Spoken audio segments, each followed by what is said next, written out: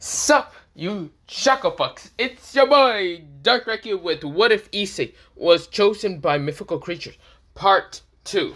Now, I am going to have to do a recap, because Part 1 was like 1 month ago, but yeah, let me do that recap. It's not that long, because, well, mostly that video I did was like 20 seconds,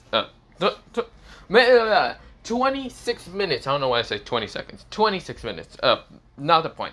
So pretty much what happened last time was Issei was on the ground, of course, all burnt up thanks to Riser Phoenix beating the shit of him like a random cannon. But of course, Riser this time wanted to actually destroy him. So, well, Rios would be all depressed and mostly just feeling so much despair.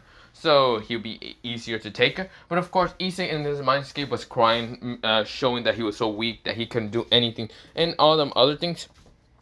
But of course, he didn't know this, but someone was actually calling upon, well, mostly he was accidentally calling upon a mythical creature on accident, even though he didn't know this.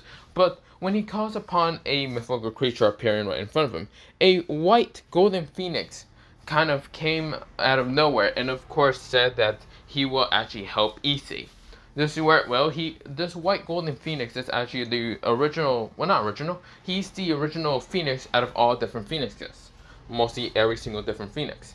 He's actually the leader of the Phoenix clan, and of course, like the actual Phoenix clan at the Devil side. But yeah, the Devils are just a phoenix that, well, mostly a phoenix that gave the Devils, or mostly a Pacific Devil, their power. So yeah, it was only a promise and a bet, mostly not even a bet, just a promise that that phoenix gave the Devil, and the Devil now has phoenix powers. But yeah, of course, that's why there's the Phoenix clan. Or mostly the Phoenix clan in what's it called, the underworld. But yeah, this is where, well, mostly Issei understand all that, but this is where Issei did also get some of the power from this Phoenix leader, because the Phoenix leader just says, my what's it called, golden heart prince, I will help you. So of course, helping Issei actually have a sword that will be able to extract anyone's Phoenix powers away from them. So of course, also has the power of the kind of leader of the Phoenix to actually help him much easier. So of course, Issei was fighting against Riser when he came back outside with a very bright white flame, kind of goldenish white flames appearing around him. Of course, his body was healed all max pretty easily. Of course, well, Issei had the sword, and this is where Issei stabbed into Riser, taking out some of his Phoenix powers away. Of course, beating the shit out of him and not caring what Riser was talking about before taking all his, well, mostly Phoenix powers away. And just leaving the demonic powers back into his body.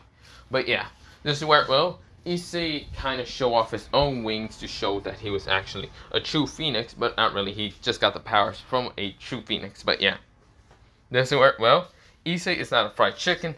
Well, yeah, kind of. Okay, now that I think about it, someone did mention, is he a fried chicken? Kind of. Not really, but yeah. Of course, after the battle, mostly Riser was defeated, and of course, Rios was able to just be out of the arranged marriage. But yeah, but other than that, let me begin into where I last left it off. But yeah, let me begin. So we begin into mostly Rios kind of being at the party somewhat, and of course mostly at the festival of No More Arranged Marriage. And of course, where, well, Riser's over here crying in the corner because he first lost his soon-to-be wife, being Rios, and kind of being a trophy. But at the same time, he also lost his Phoenix powers thanks to another person who was actually supposed to be from a true Phoenix clan. Not his clan, from a true Phoenix clan. Making him believe that he no longer deserved to live. Which Issei doesn't mind using the sword. Like, he has the sword right next to him, and he heard Riser saying that he no longer deserves to ever live. And this is where Issei hears upon this. Issei grabs the sword out of the sheath for a second until mostly someone stops him from actually doing that, and there's none other than Sona, and Sona says, what are you doing? Issei says, nothing. Nothing. This is where, well, he just whistles, but yeah. This is where, well, Sona says, I know what you're trying to do. Just because Riser Phoenix doesn't want to be living no more because you took his power away. Which, how the hell do you do that? He says, I don't know. Don't care. Well, other than that, bye, Sona. This is where Issei walks away. Now, he knows what he did. It's just like, me. But yeah. This is where, well, Issei does know how he got those powers. It's just He's not gonna abuse him. He just wanted to kind of hurt Riser a little bit more, just because Riser hurt him pretty bad in the battlefield. So yeah, of course, well, Issei, he is kind of walking around. Of course, well, he then kind of gets hit in the back by, well, mostly Sanji. And Sanji says, "Good job, buddy. You managed to save your master from an arranged marriage." Not gonna lie, that was the coolest shit I ever seen. How the hell did you become a phoenix? Issei says, born unlucky and then born to be lucky later. This is where, well, Sanji says, "Huh. Oh, okay. What do you mean born to be unlucky and then get unlucky or get lucky next time?" He says, "I don't know what I'm talking about. I think I'm just too tired now." This is where, well, Sanji says, "Okay." This is where, well, Issei kind of like walks the balcony of mostly somewhere because he's not really enjoying the party too much. Well, he is, but he feels kind of tired. Really kind of tired. This is where, well, he's kind of like sitting down, and of course, this is where, well, this is where, well, mostly not sitting down, mostly looking at the balcony, and this is where, mostly over the balcony and other stuff, and just thinking what, well, a lot of things, about a couple of things and a lot of things what is happening. So, there's some things that he's wondering a lot. First, he's wondering how and maybe how he can be able to contact the Phoenix kind of leader again. Because he does have the sword of the extraction Phoenix powers, and he also does have the leader's powers. Just one problem. How is he able to contact the Phoenix leader again without being able somehow he wants to contact him again because he wants to ask a little bit more questions. But that's not the point that's in his mind right now. He just realized that's what's a call.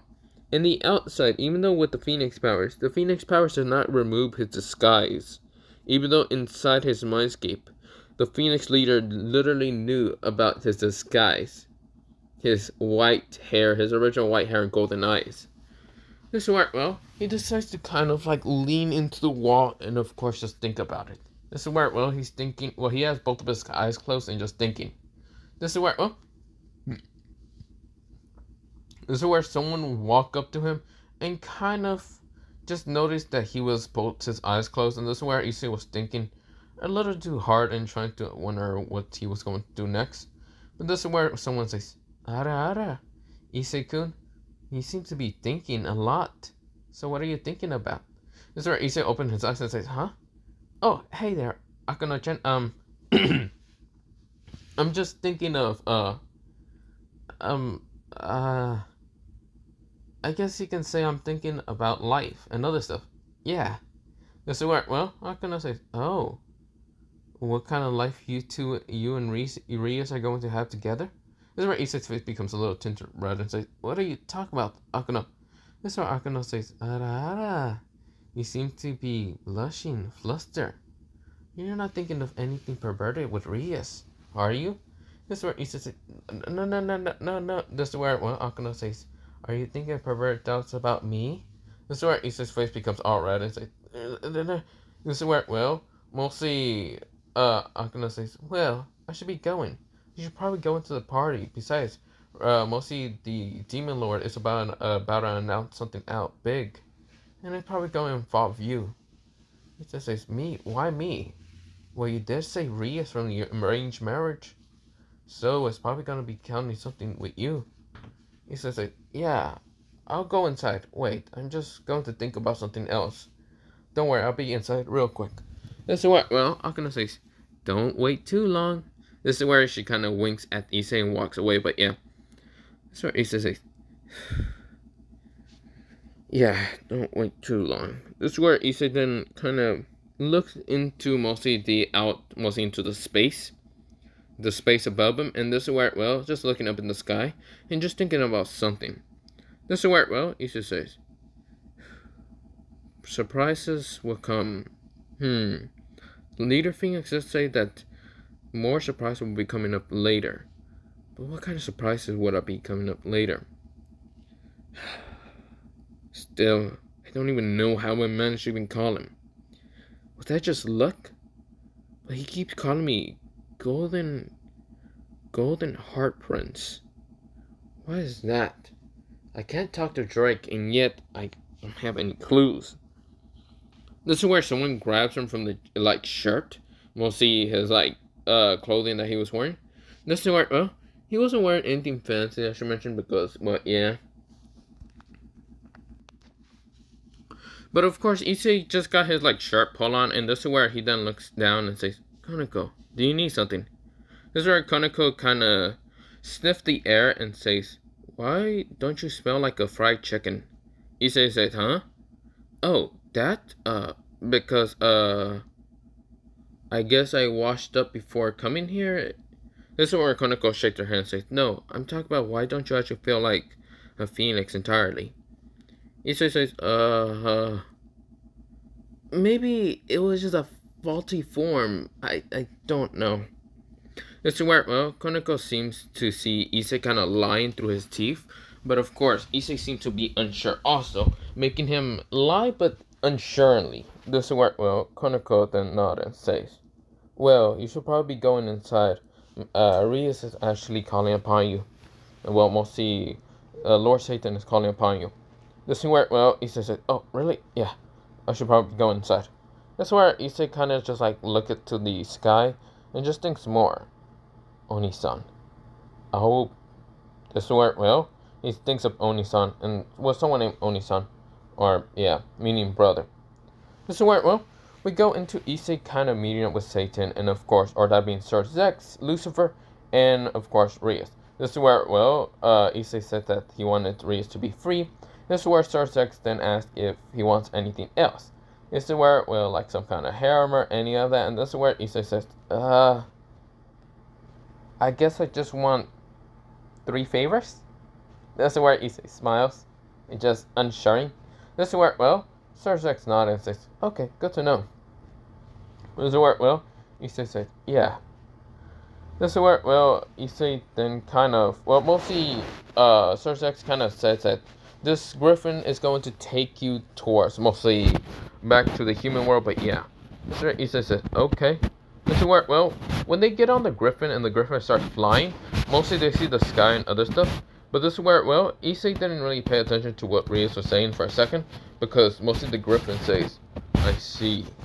Mostly he said it into Issei's mindscape, and this is where, Issei says, "Huh? Who said that?" This is where he says in his mindscape, "It's me. Since you're right close to me, it seems I'll be able to connect to you. Hello, I am a griffin. You already know that I'm one of the mythical animals." "Yeah? Wait, a mythical animal? Similar to that like the phoenix?" "Yes, my golden heart prince." Why do people keep calling me that? I want to know answers. If you're a mythical animal, then why do you keep calling me golden heart prince? You don't know? Ah, I see. So your family never told you. Your family probably didn't know that much. Do you have any brothers or siblings or anything? This is where, he says, "Yeah, I have one older brother." Then he will tell you. This is where, he says, "What? But I haven't seen him in such a long time. Please just tell me." "Sorry, but I can't. I cannot break the promise or break the rules." This is where he says, but this is where, the griffin says, "I can't tell you anything that much further.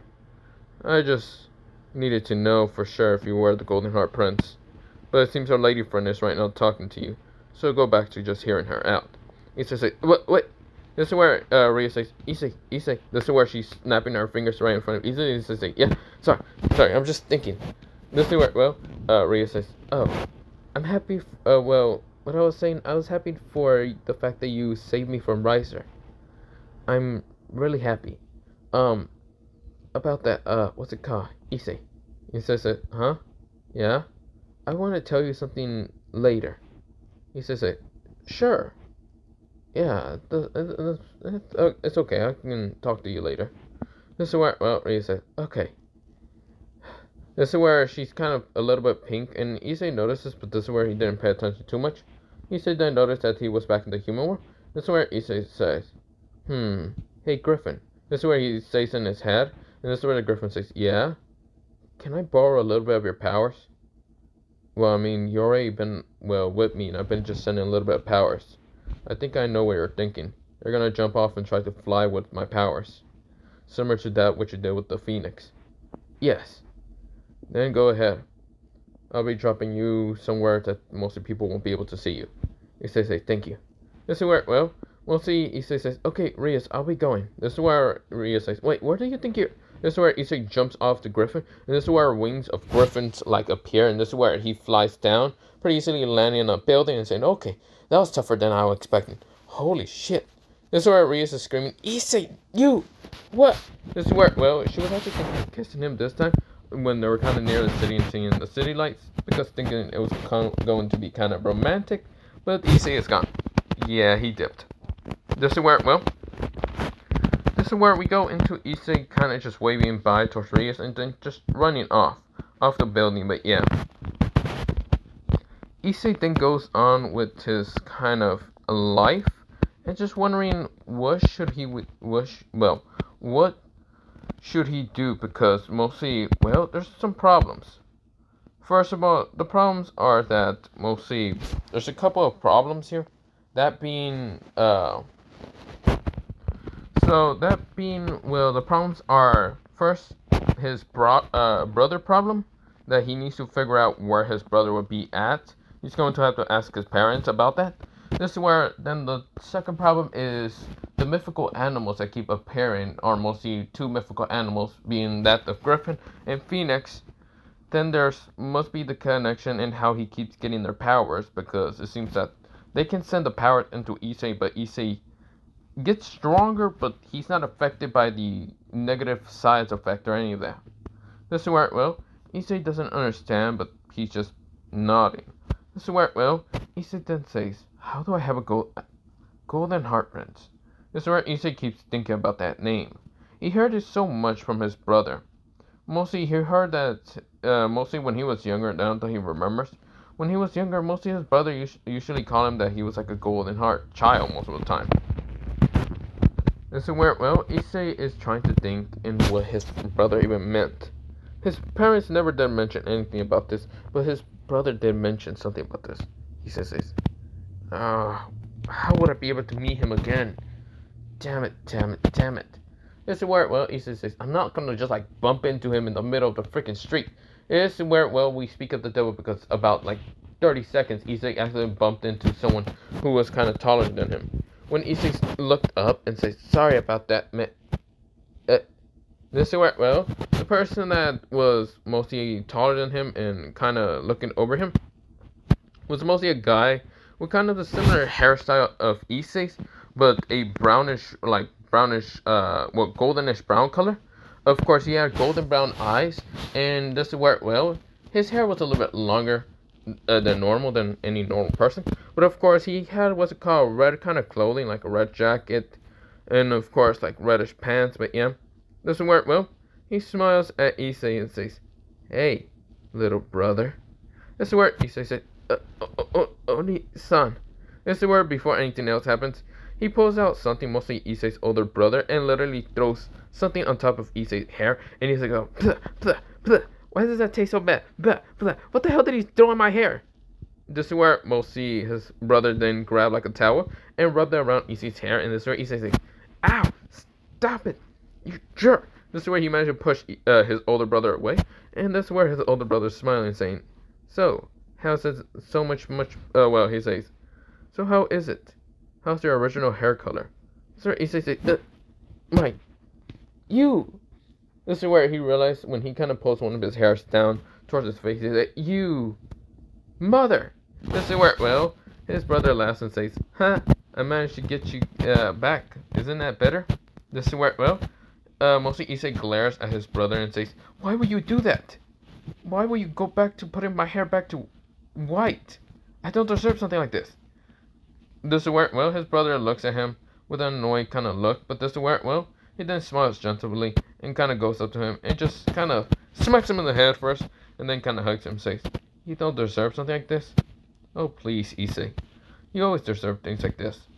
You should be happy with your white hair and your golden eyes. And I did manage to take your eyelashes out of your face anyway. This is where Issei says, what? This is where, well, Issei's brother's chuckling and seeing his, like, little brother's kind of reaction. This is where, well, Issei says, you mean person, what the hell? This is where, well, we'll see, Issei kind of said, with an annoyed kind of tone, but yeah. This is where, well, Issei's older brother says, come on, Issei, let's just go home. This is where, well, Issei says, yeah. Wait, where have you been for the last couple of years? This is where his brother sweats up and says, studying at a kind of university. Do you not remember me telling that? This is where, well, Issei said, yes. Wait, if you've been just studying, that... This is where Issei reminds the question, say, wait, he then kind of, like, names out his brother's name being, well... He then kind of says, Rin, I want to ask you a question. This is where, well, his brother kind of looks at him with a very, very gentle, golden brown eyes, and of course, smiles and says, oh, you want to ask me about your golden heart status, isn't that? This is where Issei says, how do you know? Well, I wouldn't be so, how should I say, it would have been too hard and too difficult if you had your guard kind of up still. You know, from me undying your hair and taking both of your eyelashes. You say, well, this is where, well, that, and also I can feel the power of a phoenix, a bit of power of a phoenix, probably the leader, and also, like a bit of a griffin's power. Not the leader, but still a griffin. I can feel the power from them coursing through your body. So I definitely know that, you met up with them. So meaning that you might have already kind of, or they might have told you a little bit of the golden heart status. This is where, well, Issei nodded very fast. This is where, well, this is where Swanson says, we gotta go home first. It seems it's getting really late. Let's go then, little brother. This is where, well, mostly Issei says, but I wanna, come on, don't worry. We'll be going home really fast. Just hurry up. This is where, well, Issei says, how will we get home fast if we're kind of in the middle of Kuo?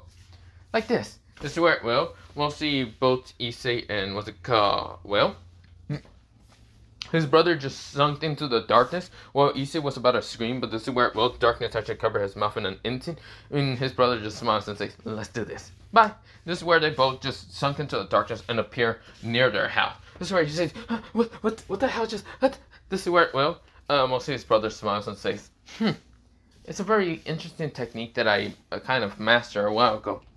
Since, you know, I'm better at you with magic and other stuff, so I decided to improve my magic instead of trying to figure out how to get your improvement of your magic. Besides, you can improve your magic with your golden heart status. What are you talking about? Please just tell me what's happening. Come on, let's just go inside. This is where he goes inside, and of course, like, he opens the door, and of course, where, well, mostly people were kind of cooking other things. This is where, well, or mostly when they get inside, there was someone cooking, and this is where someone just sitting down, and this is where, when they look up, they see Issei and also, well, their oldest son. This is where, well, they say, Ren, you're back. And Issei, you're finally out of that stupid goddamn disguise, isn't it?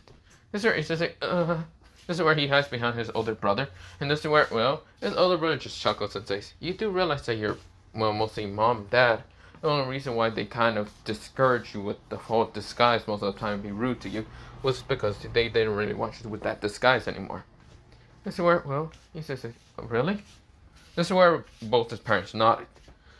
That was the only way that we could actually think of to get you out of that whole scared, frightened style or whatever. Before you turn into a demon. Even with your demon status, your golden heart status would be still fine. He says, wait, how do you know? This is where his parents looked at each other and says, that means if you already know about your golden heart status, then that means, yeah, it's a good time to tell you. This is where, well, he says, what is happening here? What, how do you, what, This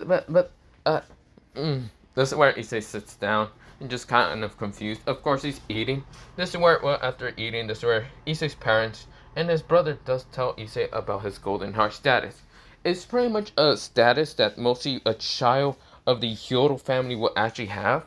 And well, mostly since the Hyodo family is kind of a mage family, of course, well, this mage family has been here for much more longer than Issei has actually expected.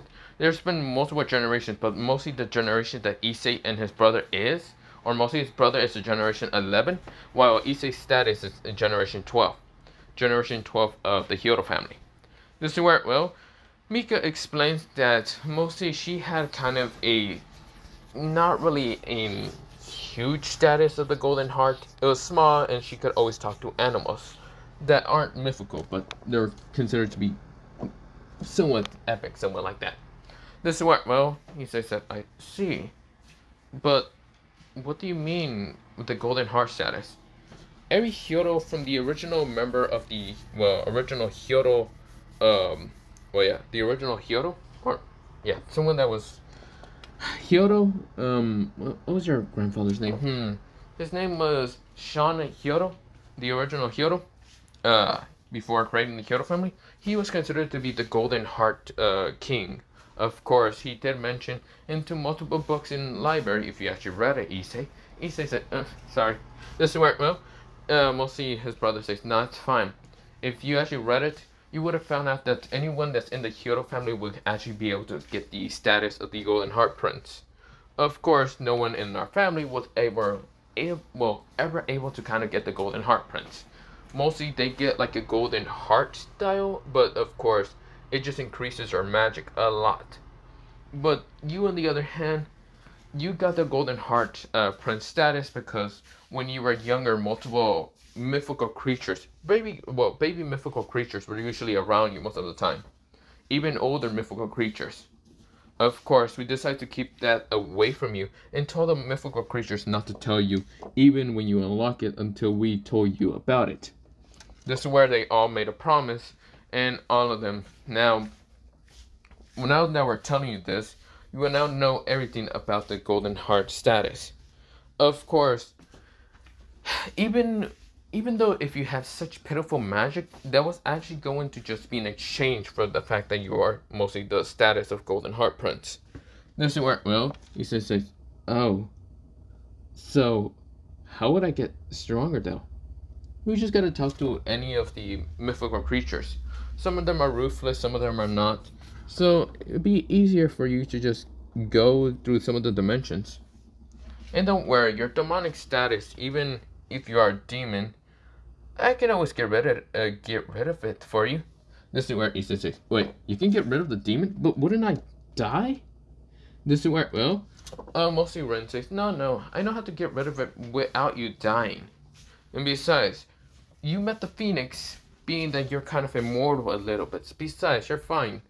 You will just be in a weakened state, but I'll take care of you. Your older brother will be taking care of the little brother. This is where he says, oh. I don't know if I want to take the pieces out just yet. You're still trying to wonder if the red-haired girl likes you?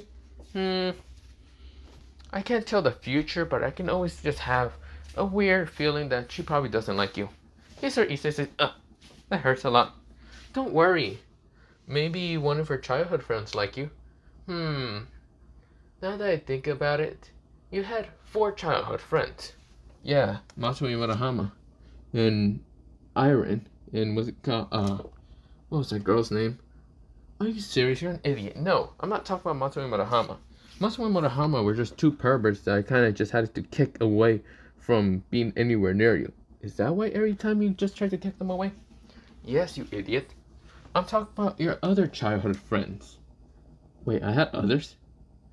Iron wasn't Iron. It was Irina, you moron. He says, oh, oops. This is where, well, he then shook his hand and says, no, not the point. There was Irina, Junko, and also 2 others. Mostly someone named, what's it called? Rappy, and the other one kind of being named, what was her other name? I can't remember the last one, but I do have a connection with them. He's just like, okay, why are you telling me this? So if your date with the devil girl doesn't like work out or any of that, and she just decides to keep using you, I can always take out the pieces and you can go out on a date with them. Does it work? Well, he says it. His face becomes all red, and this is where, well, mostly his brother's chuckling, saying, come on, Issei. It's nothing to be embarrassed. That's right, Issei says. There is something to be embarrassed. You're saying that out so casually, like you were actually planning this from the very beginning. This is where, well, his brother says, no, why would I ever try to begin this plan from the very beginning. It's not like when I saw you four together, it's not like I was already planning from the very beginning and what to do with all four of you. This is where, well, Issei's face becomes aura and says, you're so mean. Other Nissan, this is where, well, his brother chuckles and says, oh, come on, it's not that bad. Besides, if you manage to plant your seed with, this is where he says, I'm done, I'm just going back upstairs. This is where he rushes out of mostly his brother's sight and his parents' sight, and this is where, well, his older brother's chuckling, and this is where his parents are also chuckling. This is where, well, they kind of mostly says towards mostly Ren, saying, you should probably check up on your little brother, making sure that he doesn't do anything dumb about it. This is where, well, Ren nodded and says, don't worry, I'll be staying here for a while. I don't really have anywhere to travel just yet. I can go back to Ireland and, well, talk to someone there, but I'd rather stay here for a while. This is where they nod and kind of chuckle. This is where, well, we go into Issei's room, kind of just switch up and saying, this is where he sits down and says, is Rie excusing me? Does she not like me? Maybe I should go to sleep. This is where, well, Issei falls asleep, but yeah. But for right now, I'm going to leave it off here for part 1 of the, well, not part 1, part 2 of this What If. Other than that, bye, see you, and yeah.